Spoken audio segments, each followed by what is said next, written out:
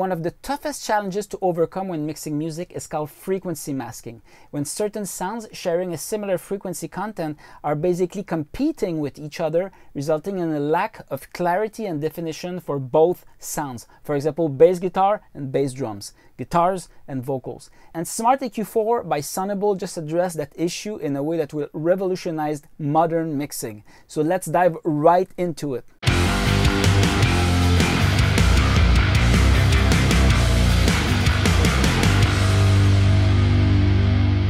In this video, I'll do a walkthrough of all the cool features of Smart EQ 4, and then we'll put the plugin to the test in a real mixing context. A lot of people know Sonable for its line of AI-driven plugin like Smart Comp, Smart Limit, Smart Reverb, but this Smart EQ plugin is probably my favorite of all of them. There are so many features in this plugin to really help you with mixing, and for beginners it's one of the best plugins out there to give you insights to help you understand how to balance your mix better.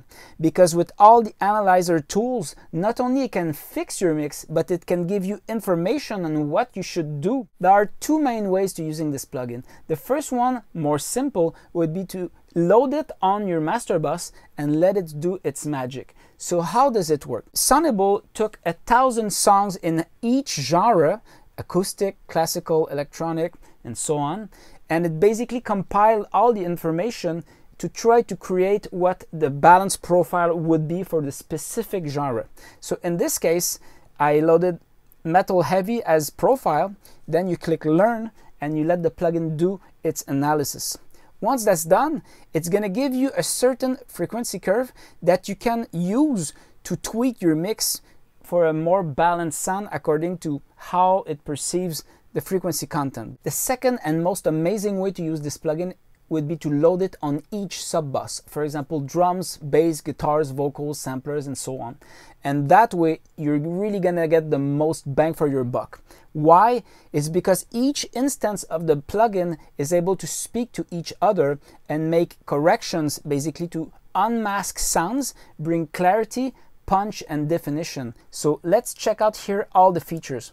So once it is loaded, you're gonna have to decide in which category or hierarchy you're gonna put your sub bus. For example, here we have samplers, which should be in the background in this song. Then you have bass, drums, guitars, and vocals, which should be in front. So here we have a sub menu with two different buses at a time. For example, we have here drums and vocals. And from here you can control the instance. You don't have to click each and every time to change here and open the other one. You can simply access it from here and make changes as you want. And the second window would be here in close view, where you see everything working at the same time. So here we have an analyzer working, and with each color represent each instrument. So here you see big bumps of blue, purple, and also pink, showing you that there's competition going on between the instrument buses. The plugin works according to 3 different modes. First one is track, which is gonna address only the imbalances in the track itself. Then you have group, which is gonna only affect the masking between tracks. And then the third way is track plus group, meaning it's gonna fix spectral imbalances in each track and also the way that it's working with each other track. So that's the default mode. That's what we're gonna choose for now. So let's look at here guitars. We have here Hertz, which is basically the center of your frequency curve that's addressing all the spectral imbalances. So you can move this left and right. You can also reduce or increase the width of it. And then here the smoothing is basically how surgical you want your curve. So if you put smoothing at 100%, it's gonna be pretty round. And if you put it at 0, it's gonna be very bumpy here. And then adaptative, this is basically how dynamic you want your EQ to work. The higher it is, the more it's gonna change according to what it's fed. So it's important to know that after you load the plugin on each track, the only thing you need to do is click once here on Learn All.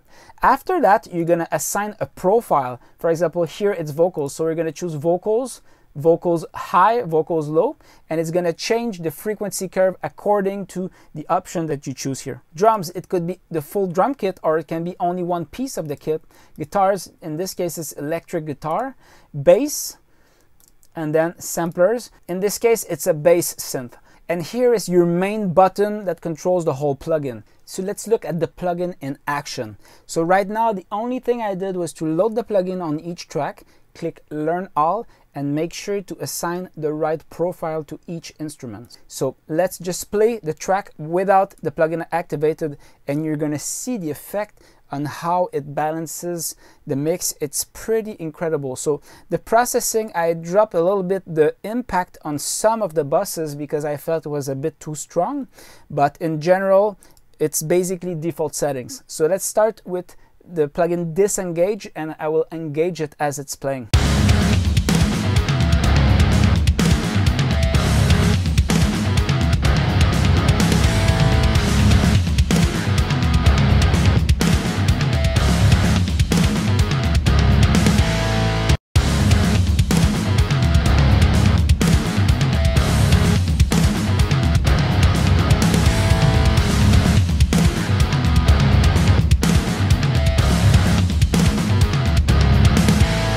So it's pretty clear what it's doing to the low end.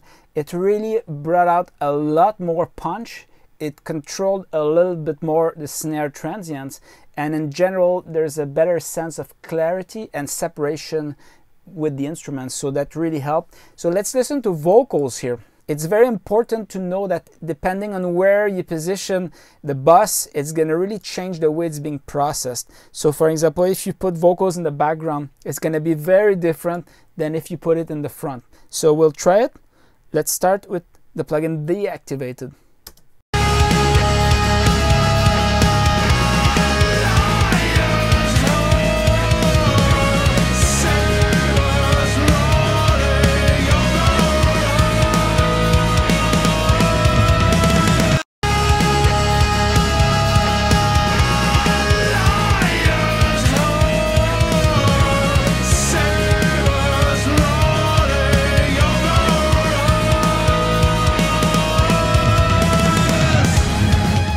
And let's listen to it, and I will change the position in the hierarchy, front, middle, and back, and you will see the difference.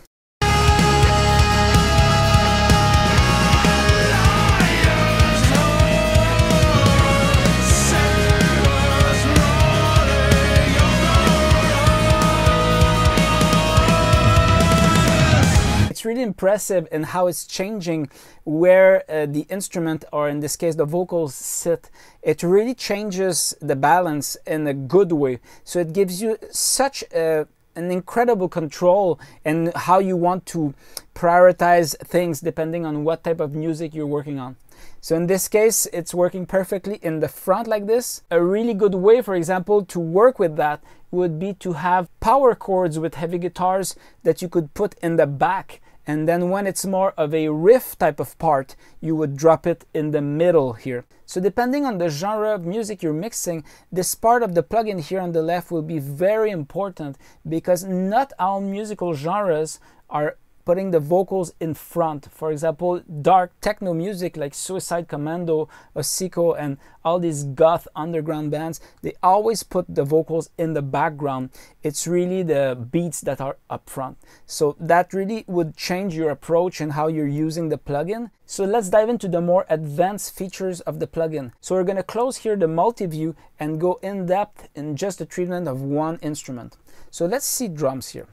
We're going to start here and we're going to check the different features. So first, if for example you see that your drums are a bit too harsh with the processing, yes, you can decrease the impact here, which is going to affect drums, for example, a bit less, or you can restrict the width of the plugin. But another cool way to do it is to split the frequency spectrum in two bands. For example, you click the plus here, and then you have separate control over the higher frequency spectrum, so you can only reduce this part and keep that one intact. So that's a really cool feature.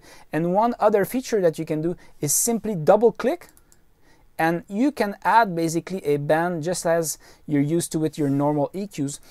So you can adjust, you can customize the curve here. Not only that, you can also make it dynamic. So for example, it can go dynamic in the negative or positive depending on how you want to adjust it. So that's very cool. So let's listen to it with the plugin bypass here.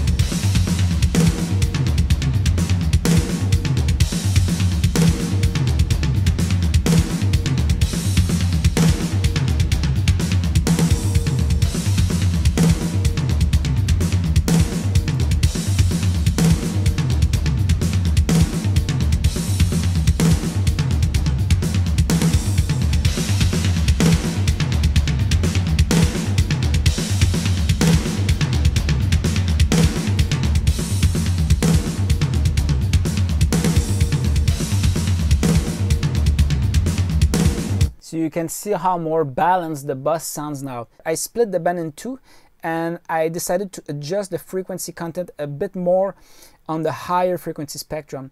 So now that we did a quick balance of the drums, let's check out all the other buses and we'll try to establish a full mix together. So let's go with the bass here.